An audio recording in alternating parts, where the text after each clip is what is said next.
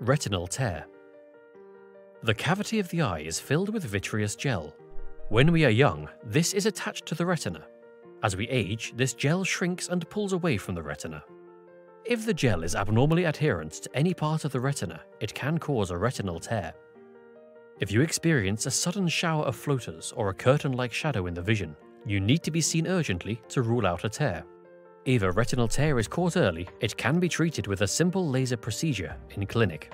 If the tear is not treated early, then the retina will start to detach and you can be blinded within hours to days.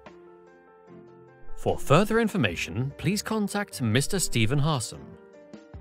Visit us at www.eyesurgeryltd.co.uk. Email us at enquiries@eyesurgeryltd.co.uk.